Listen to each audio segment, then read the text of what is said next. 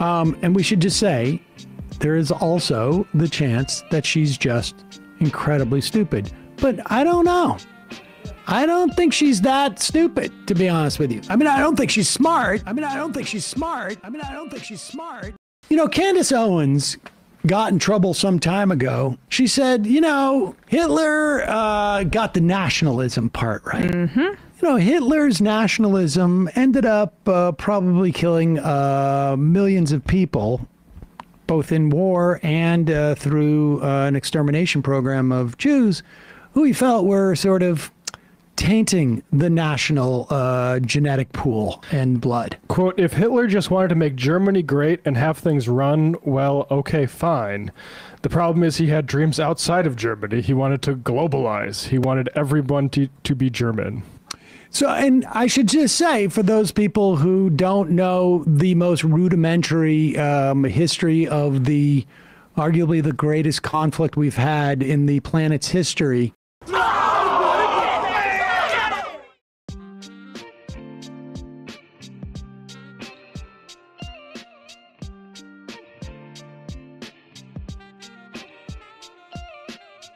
King Leopold slaughtered 10 to 15 million Negroes to further push the lie that the Congo was uninhabited. This is coming from an article titled "Belgium Too Arrogant to Apologize for Killing 15 Million Congolese" by Awe Lekumfa, June 18, 2022. It says, to be assured, all European colonialists carried out unspeakable atrocities in Africa. The first and most benumbing was the Belgian seizure of the DRC in 1885 by King Leopold II, the brother of King Philippa's great-grandfather, under whose rule 15 million Congolese were murdered. This is the highest known figure of genocide in world history. Even in the lunatic Nazi Holocaust against innocent and defenseless Jews, the highest estimated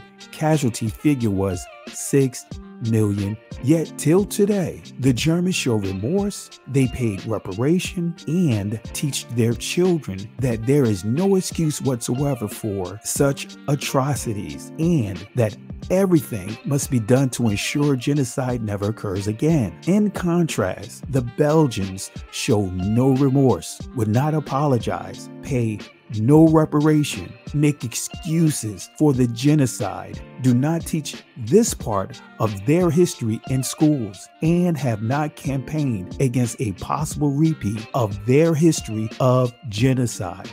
The Belgian government, they had to make a decision. What do they tell the public? Leopold II had lied to his people for a long time, and they looked up to him like a father figure who brought glory to the country. Not only would the citizens be disappointed, but it would make Belgium look terrible to the outside world. Their nation was still less than 100 years old at the time. England and the United States had already outlawed slavery in the 1800s, so the King of Belgium had essentially taken a big step backwards in humanitarian progress. The Belgian government chose to allow their people to continue believing the lie that King Leopold II had built for himself. They taught their children that there was never any slavery in the Congo Free State, and that everything King Leopold II did was wonderful. This lie was retold generation after generation, to the point where it became their new truth and part of their cultural identity. So again, the Belgians show no remorse, would not apologize, pay no reparation, make excuses for the genocide. This is coming from the Jewish Telegraphic Agency. Belgian Jews greet King Leopold III on March 20th, 1934. It says, King Leopold III, young Belgian monarch, today received a Jewish deputation consisting of the Chief Rabbi of Belgium, Dr. Joseph Wiener, and representatives of the Jewish Consistory. The deputation congratulated the king on his having ascended the throne of Belgium. The king thanked the delegation and the Jews of Belgium for their loyalty to him.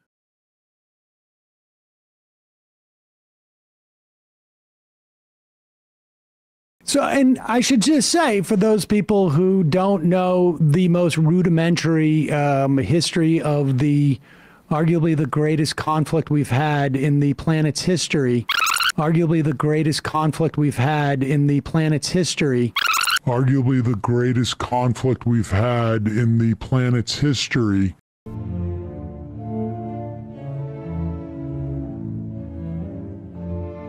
Leopold II truly was paying for all of the startup expenses to colonize the Congo out of his own pocket. He appointed governor generals to manage the various territories of the country. Leopold's men eventually discovered that the rainforest had a plentiful supply of rubber trees. It was essentially like stumbling across a gold mine. At the time, there was a huge demand for natural rubber in order to make tires, but there was a very small supply. The only problem, of course, was finding a way to pay for all of the manual labor required.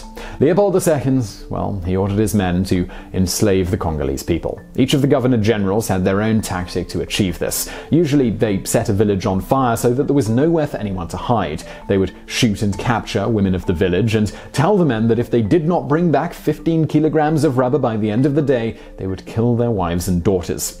So, and I should just say, for those people who don't know the most rudimentary history of arguably the greatest conflict we've had in the planet's history.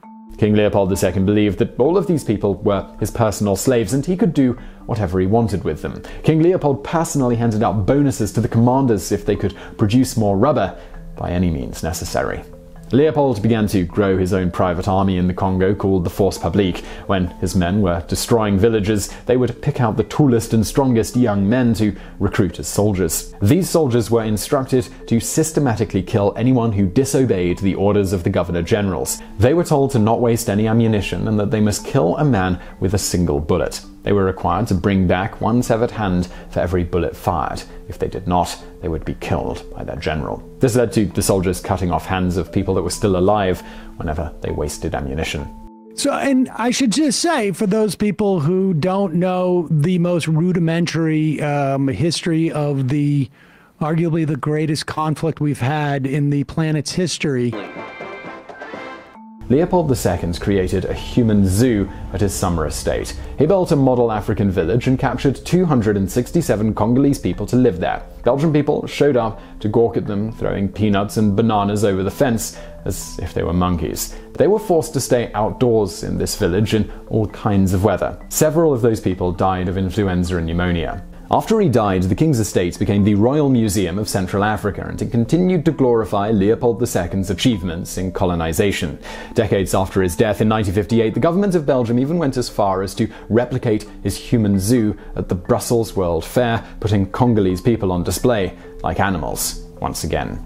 Yeah. Well, didn't they do that with an African man in the Bronx Zoo in like the turn of the century? They put an African man in the Bronx Zoo? Yes, they did. Yeah, they had an African man, I believe it was the Bronx Zoo, in goodness. like the 1800s or the early 1900s. Pygmy. A pygmy? Yeah, Bada Benga. What year was it? 1906. Oh, God. Wow. Yeah, they had him in the zoo, man. It's insane. Look at that. Wow. Dude's in the zoo. Now they had their chance to put their first human on display. Hornaday quickly agreed to purchase one of Werner's chimpanzees and to house both the chimp and Otabenga at the zoo. Hornaday planned to exhibit the pygmy and the chimpanzee together in a cage in the zoo's monkey house. It was presented as science, not as a circus act, because these were men of science who were doing this. Otabenga went on display in the monkey house on Saturday, September the 8th, 1906. A lot of what you wrote in this article is a lot of what I'm assuming you have a friendly relationship with Rabbi Shmuley has been saying about me. So it's really important to go through these points because when you write something like is a Jew-hating bigot, that's very strong language, and we need to go through these points. So we'll go through all of them, sure. Yes, thank you. Okay, let's just begin here. So you basically make the argument that I'm drunk on fame, and that is the reason why I have let out the truth about who I am, which makes me a Jew hater.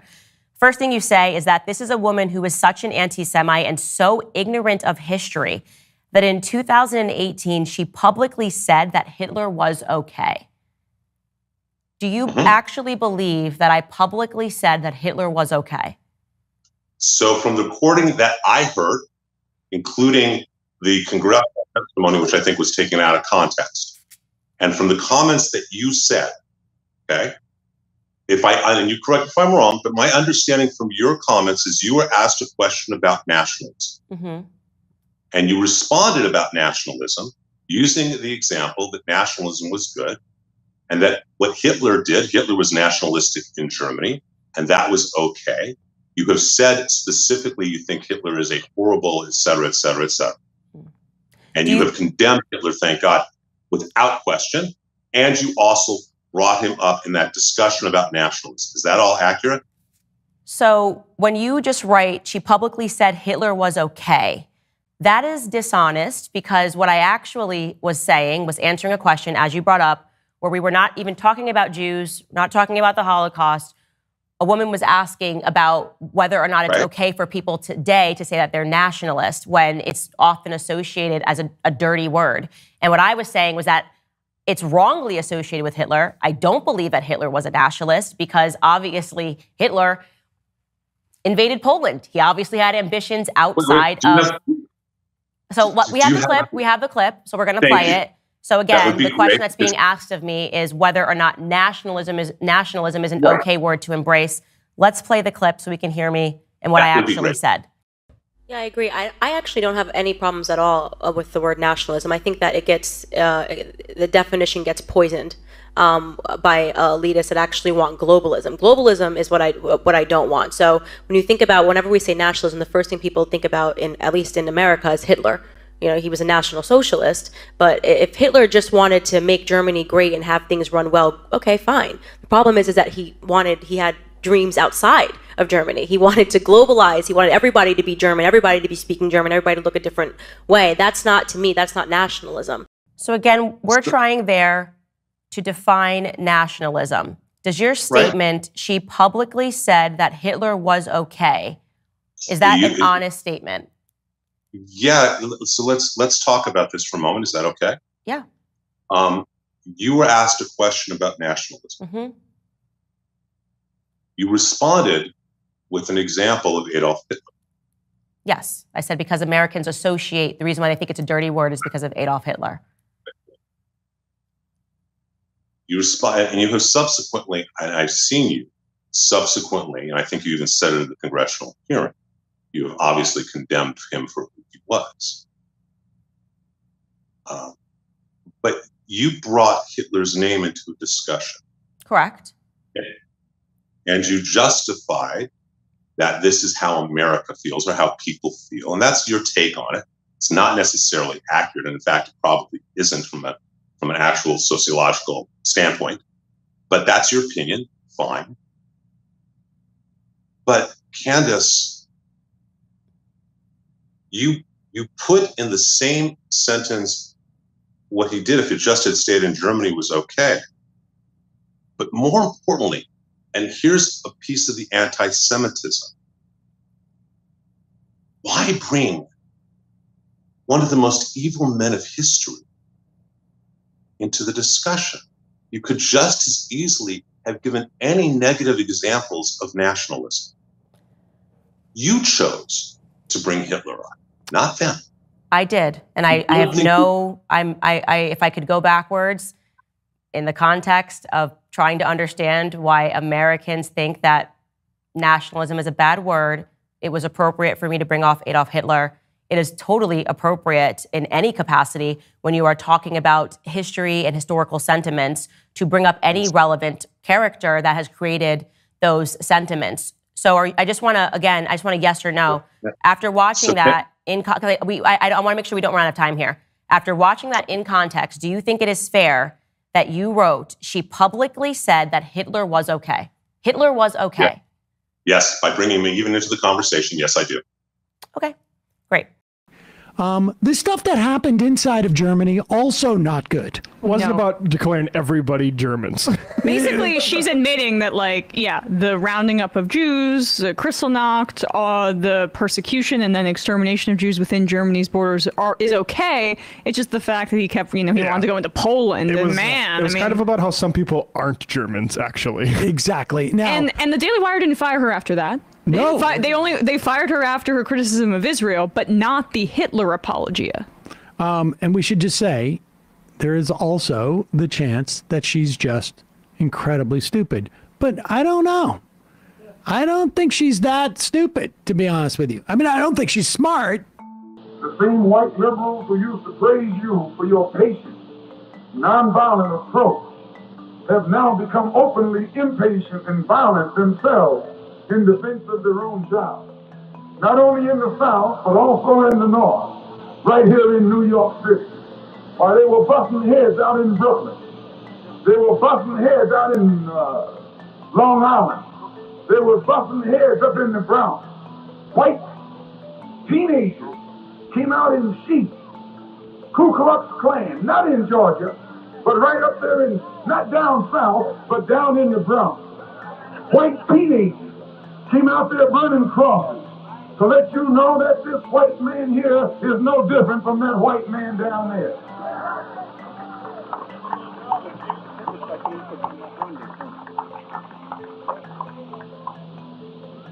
White Nazis, not in Germany, right here in New York City, up there burning crosses, had a carload of guns ready to come at you like they came at the Jews over in Germany.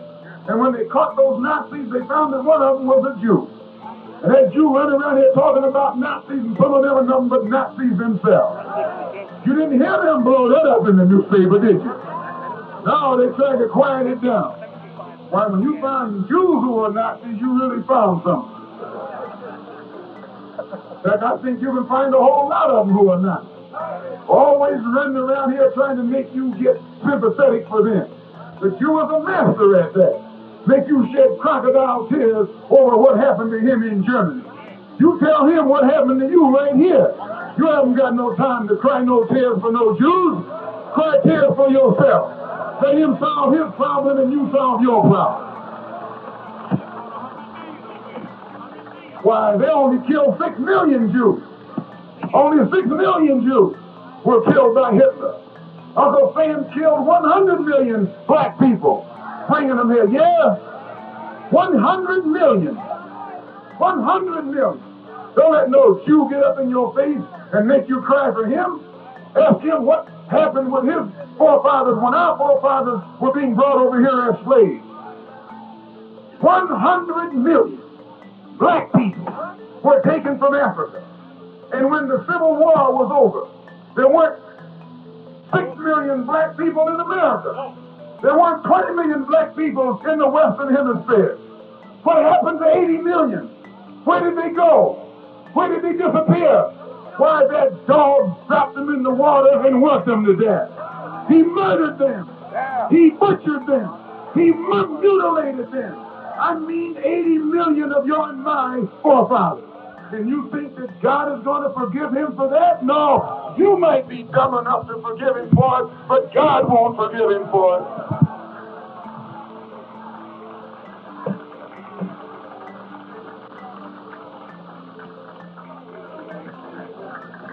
That's why God is after him. 80 million black people, dead, murdered. And these Jews got the audacity to run around here and want you to cry for them. Let them go cry for themselves. Tell them if they're interested in your problem that you have some of these stores. Instead of opening stores up all in your neighborhood and robbing you deaf, dumb, and blind. Yes, the Jews do that. And some of them blue-eyed Jews are going to walk away from here and say that I'm saying something anti-Semitic. Anti-hell.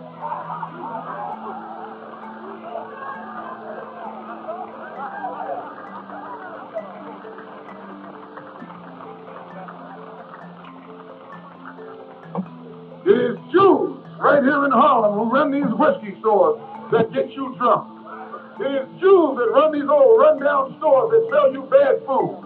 It is Jews who control the economy of Harlem and use it for themselves and for the benefit of Israel. And got nerve enough to walk around here joining some NAACP or CORE and think we're going to be blind to what they're doing to us. No, someone better pull their coat.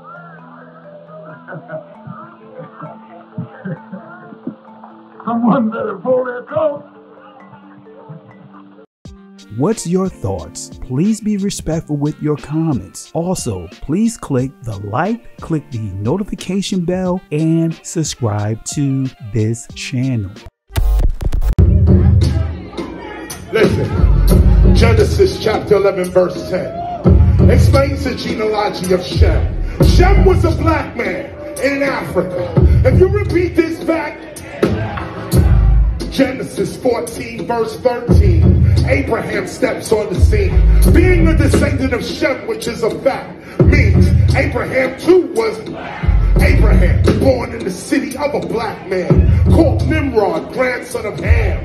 Ham had 4 sons. One was named Canaan. Here, let me do some explaining. Abraham,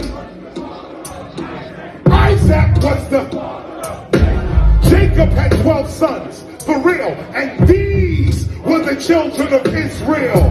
According to Genesis chapter 10, these were the children of Israel.